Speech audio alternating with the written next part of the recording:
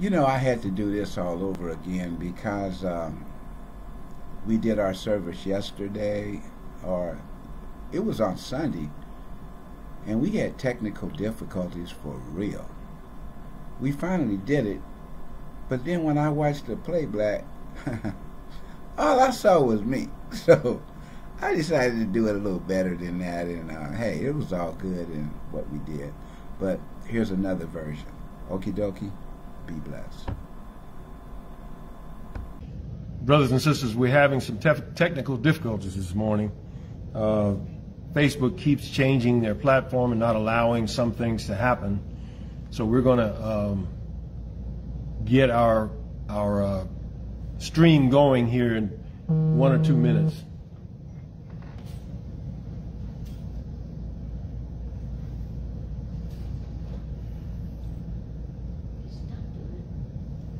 Still not doing it. Yeah, I tried from my personal account.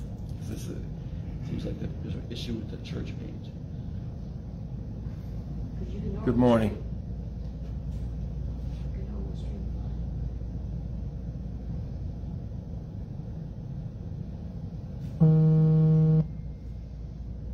Yeah, we're live on this one. Live on the church page? Yeah, well, not this is my personal page, but Oh, your personal page. Is it gave permission? Okay, so can you And what did you want to do? if you want to start the service, then I can. Since some of them have already plugged into this, Yeah, might as well do put it. this over here. Okay.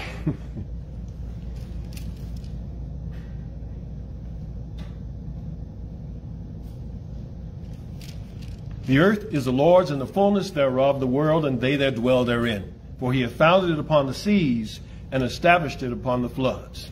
Let's worship God this morning like we mean it.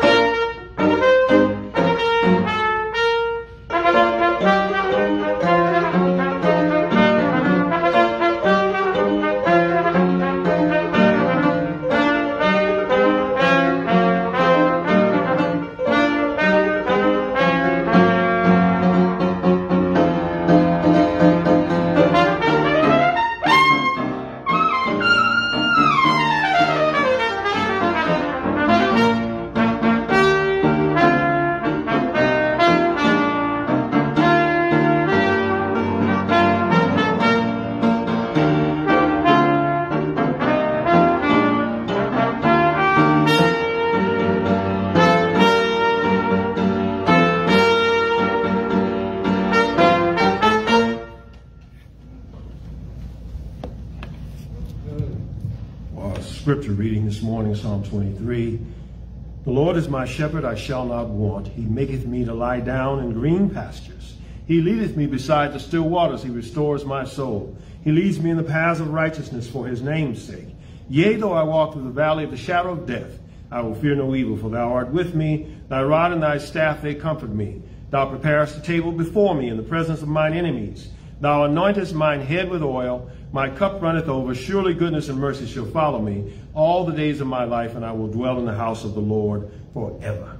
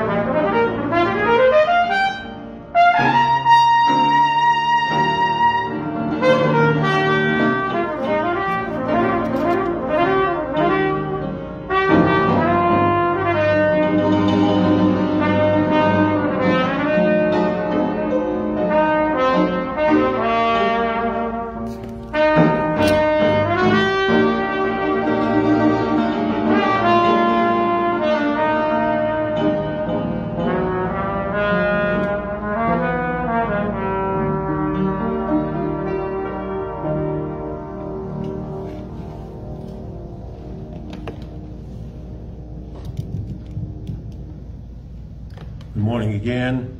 For many of you who have tuned in the past few minutes, we had some technical difficulties that could not be helped. We start getting everything hooked up at 10:30 so that by 11 o'clock everything is okay, but there was something wrong with the platform in terms of there's some new rules or something, and we weren't able to do it our normal way. Anyway, from the Acts of the Apostles, chapter 1, there's a word for us today. If you will go with me there. Acts chapter 1, starting in verse 6.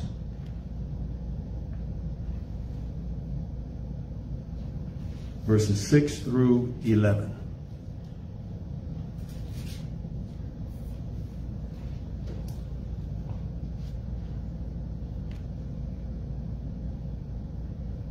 It reads as follows. When they therefore were come together, they asked of him, saying, Lord, wilt thou at this time restore again the kingdom to Israel? And he said unto them, It is not for you to know the times or the seasons which the Father hath put in his own power. But ye shall receive power after that the Holy Ghost is come upon you, and ye shall be my witnesses unto me, both in Jerusalem and in all Judea and in Samaria and unto the uttermost part of the earth. And when he had spoken these things, while they beheld, he was taken up, and a cloud received him out of their sight. And while they looked steadfastly toward heaven as he went up, behold, two men stood by them in white apparel, which also said, Ye men of Galilee, why stand ye gazing up into heaven? This same Jesus, which is taken up from you into heaven, shall so come in like manner as ye have seen him go into heaven. Then they returned to Jerusalem from the mount called Olivet, which is from Jerusalem, a Sabbath day's journey. God bless you.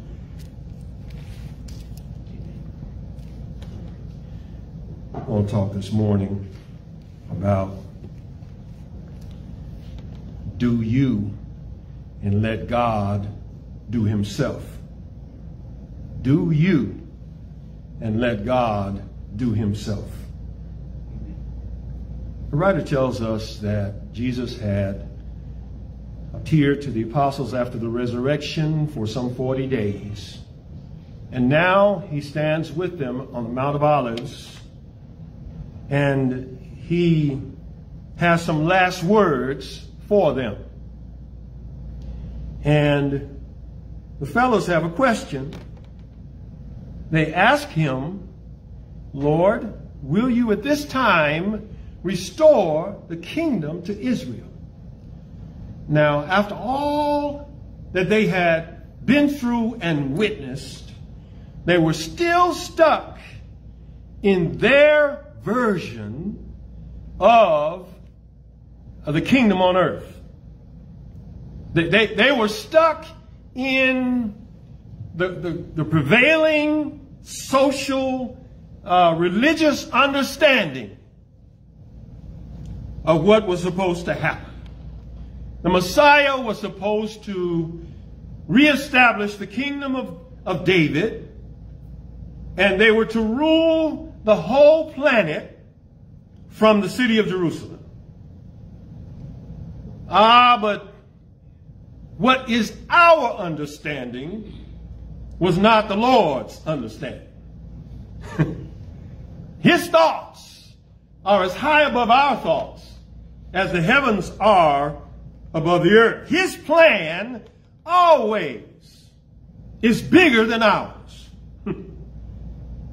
And Jesus said, it's not for you to know the times nor the seasons that the Father has put in his own power.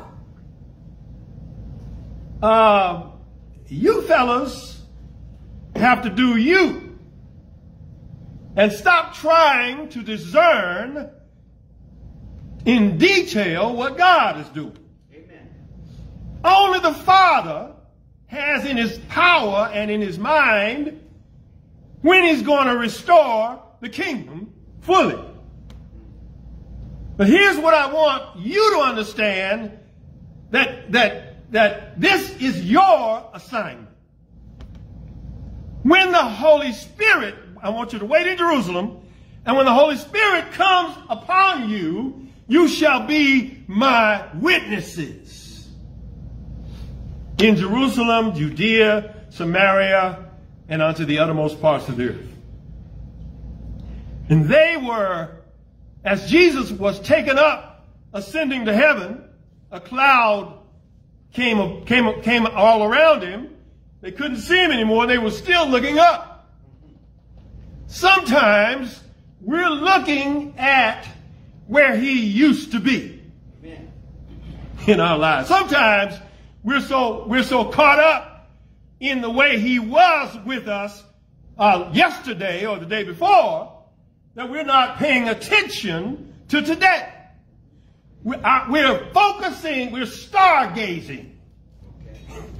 So sometimes we are so caught up in trying to hang on to the way he operated before, that we won't let him operate in a new way. We think we can't let him. Yes, sir.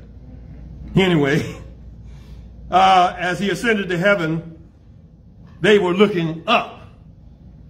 There are so many ways in which we can look up into the clouds. Yes.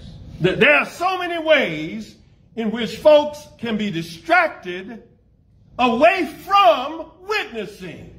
True. Amen.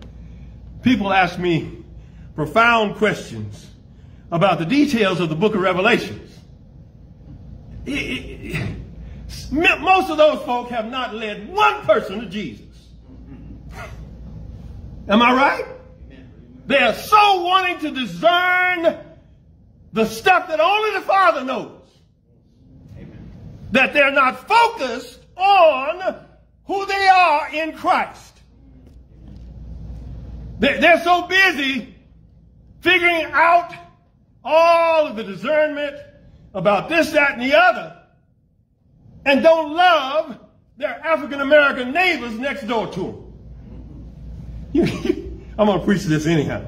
All their Latino neighbors, all their Native American neighbors, Right. or their Asian neighbors nowadays, there's a big hate thing, even from some in my own community, against people who are Asian.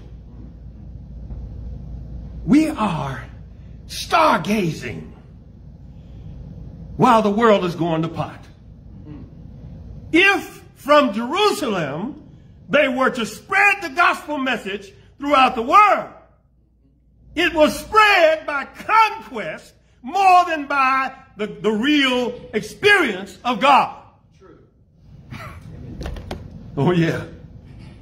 Jesus didn't say, take up arms and conquer the world and then drag people into being Christians. That's right. And certainly it's not even supposed to be that case for Islam, but it tried to do the same thing. Amen. Military conquest is not how a person can receive the Holy Spirit. Amen. It's going to require some real Christians Yes, sir. who are about who know how to do them and not try to do God. If I'm so caught up in the spectacular, and I'm telling you, I believe in all the gifts of the Holy Spirit. There are people who speak in tongues, and I thank God I've experienced that gift. I thank God I've experienced miracles, healing, prophecy, all of it. But if you've never led one person to Jesus, there's something missing. And if you don't love, there's sure enough something missing. If I speak with the tongues of men and angels and have not love, I'm as sounding brass. You will receive power after the Holy Ghost comes upon you. Do we need power now? Lord, yes. Are we waiting, expecting more power to come? Do we every morning spend enough time with God to receive power in Jerusalem before we go out into Judea? How much time do you give God? Is he calling you to be by yourself enough so you can be anointed to go out and lead others into the kingdom? The purpose of the Holy Ghost is to make you a witness. First purpose is to fill me up with power so I can be a witness. Yes. Oh yeah. They were so taken up. Jesus was taken up. And I feel good about this because I know I've been a stargazer sometimes. Thank God I'm not that all the time. I have led a few folk to Jesus. Many over a lifetime. Have you been a witness? Even when I'm not leading someone directly to Christ. Am I honest about my life in a way that I can touch somebody's life and so at least sow a seed? Brother Glenn was talking about Pastor E.B. Hill and his great preaching. And he said Pastor Hill was honest about his struggles in his sermons. Yes. He was witnessing, not just preaching at people. If I forget that I'm a witness before I even am a pastor, there's something wrong with that. Good point. I remember one sermon that he preached, Jesus Christ, yesterday, today, and forever. And he talked about how he had terribly hurt a girl in high school in a terrible way. And he said he had to go back home much later as a pastor to his father's funeral. And he said, my yesterday was bad. And he said, I was dreading having to see that girl. And he said, after the funeral, she made her way right to me. And she said, I just want you to know that you don't have to worry about what you did. God has made my life wonderful. I've got a great husband and children. I'm blessed with a career. Everything's going well for me. And you are more than forgiven. He said, Jesus can take care of your yesterdays. Amen. He's not just a God of today. He can handle your yesterdays. You can't. Oh, yes. That was witnessing as far as I was concerned. Yes. In a message. That was talking about himself. Yes. Oh, yeah. I can only lead others to Christ if I'm willing to be honest about myself. Yes. This is not about being respectable. Amen. Amen. I see people who spent 13 months getting close to Jesus in a program. And then they're on fire. And then they go out and they become more concerned about a respectable career and not using drugs or alcohol than they are about being close to Jesus. Amen. And I'm going to be human about it. Of course, sometimes I've been over-attached to worldly career and other stuff. But don't get your horse before the cart. Cart before the horse, excuse me. If you think that sobriety is simply the absence of drugs and alcohol, and you're living in other ways in your life, that in a way that's not in harmony with the Holy Ghost, that's nothing. You don't realize the real sobriety is being close to Jesus. If I'm not walking in his presence, I'm not sober. I may be doing a whole bunch of good stuff. I may be working a job every day. I may not be out there stealing and using and doing all this terrible stuff anymore. But am I in the presence of the Lord? Am I therefore a witness? Have I gone through many days and not touched one life? Because my priorities are like these stargazing apostles. Amen. I am so busy trying to discern when God is going to do this, this, and this, instead of focusing on what he's already called me to do. Amen. Which is to be a witness.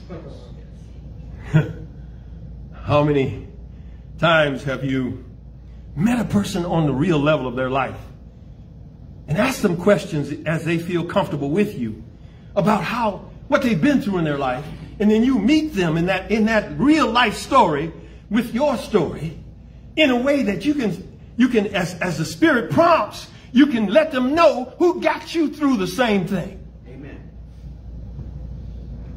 That's witnessing. And it doesn't say that they knocked on any doors going door to door. I'm not talking about necessary fundraising for some people. I'm talking about real witnessing is not just once a week you go out with the witnessing team and knock on folks' doors. What about the rest of the week? Every day I'm a witness. Oh, yeah. Am I leading them just simply to right church doctrine? Or am I really leading people to Jesus? Can they experience Christ through me? If I have power, yes. If I spend enough time with him, they'll see it. They said of these fellows, later on the Sanhedrin said, these fellows are not even educated.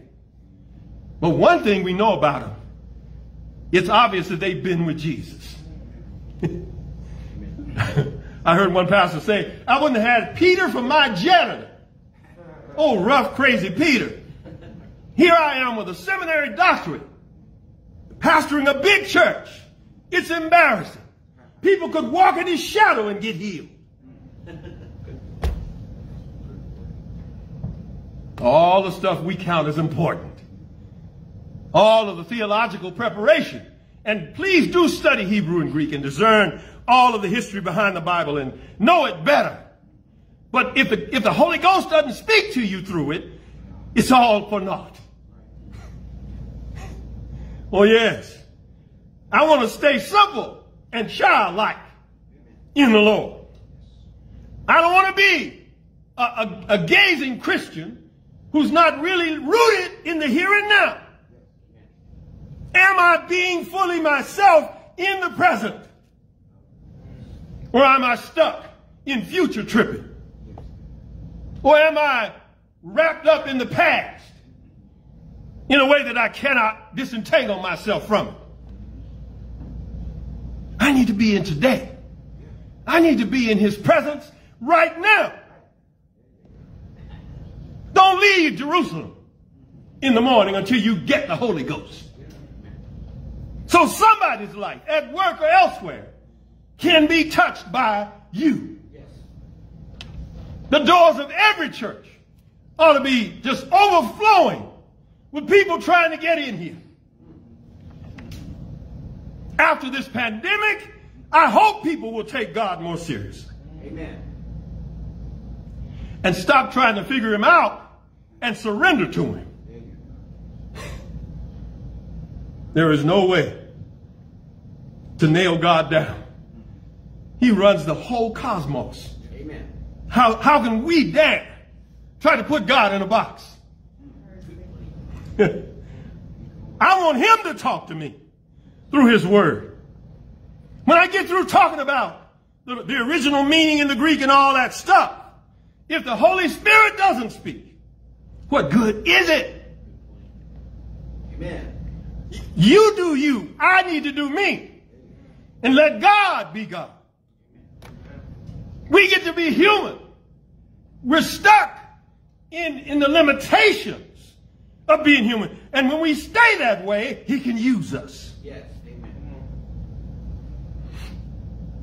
Can't use you if you're trying to put on a religious act.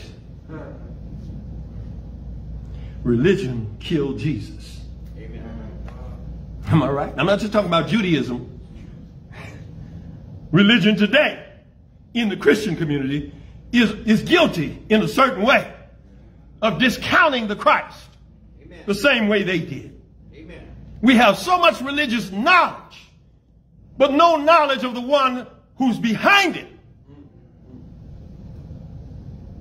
Have you really talked to Jesus from your heart? Someone testified earlier about just saying, Lord Jesus, help. Sometimes that's a much deeper prayer than all of the musings and stuff we just say out of our lips, but not from our hearts. God wants to deal with you, the real you, in the real here and now. So stop stargazing. Let's all do that. Ask him to help us to stop doing it. He helped them. He sent angels to tell them to stop looking up there. We're not going to change out of nobility. We need him to change us. Lord, stretch my devotional life. Help me to wake up whenever you want me to wake up. I don't need an alarm clock. You make it not religious. You wake me up. I guarantee you he will. And when he leads you naturally into his presence, without all of your machinations, you will walk in his presence throughout that day. Glory to his name. I don't know about you. I just want to do me and let God do him. Amen. Oh, yes. I'm trying to use the young people's language here to make some sense out of this word of God. Too many people are trying to do what they saw somebody else doing. Right. You can't imitate this thing. He didn't say, come imitate me. He said, come follow me. Oh, yes. This Christ, whom they saw go into heaven, is coming back. The angel said to them, yes. When they finally realized that he was gone in the way that they were used to him, they went back to Jerusalem. He was not going to be up in the clouds. He was up in the clouds, but he was not going to be present in his human self on the earth. He was going to be within them through the power of the anointing. The Holy Spirit makes the Father and the Son present in us, not up in the clouds, inside of us. Oh, glory. Men of Galilee, women of Galilee, why stand ye gazing up? Let the Holy Spirit really take over from within. Oh, yes. He will lead us gently, safely through. Glory to his name. I thank God that this Son of the living God, Christ, both man and God, was willing to die as a witness. The word martyros in Greek means witness. Yes. It also means a martyr, a person who's willing to die. Yes. How much dying am I willing to do to witness to a crucified Christ? He did rise from the dead in power, but I can't get to Sunday without a few Fridays in my life. That's true. Friday precedes Sunday. They nailed him, this precious Son of God, to the wood of a cross. Oh, yes, they did. I don't know how you feel about it, but I'm so glad that he was willing to die for us, to show us how to witness, to be in us. A grain of wheat had to die and fall to the ground to bear much fruit. Oh, yes. They put him in a borrowed tomb all night Friday night, all day Saturday, all night Saturday night. Oh, but early Sunday morning, Jesus got up, y'all. Glory to his name. And we have power. Power to witness, power to touch lives, power to minister, power to heal, power to do whatever, to preach his word. He's coming back for a church without spot or wrinkle. Glory to his name. Hallelujah.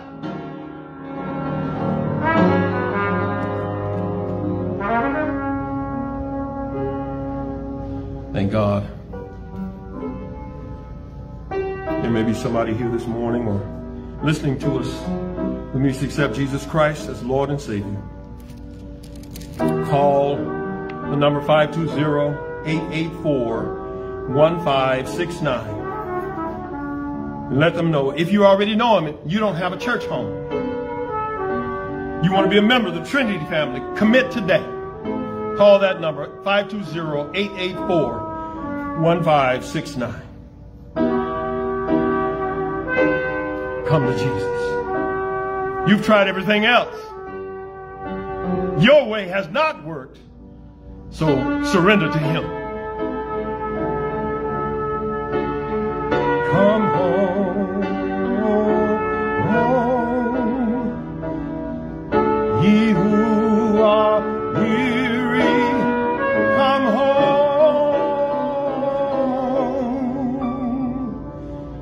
Come to Jesus.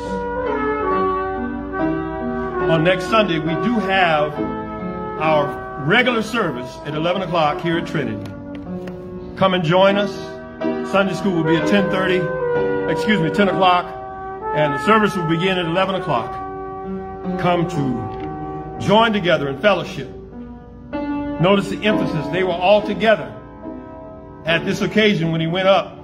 They were all together at Pentecost when the Holy Spirit descended with power. Amen. There's a special blessing that comes when the people of God come together. Please come.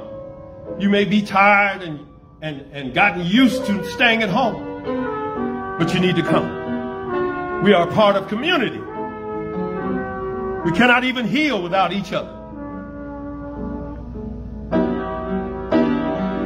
Oh, sinner, come home. God bless you. And now unto him who is able to keep us from falling, to present us faultless before his presence with exceeding joy, to the only wise God our Savior, be all glory, honor, dominion, and majesty, henceforth, now, and forevermore. And all the people said,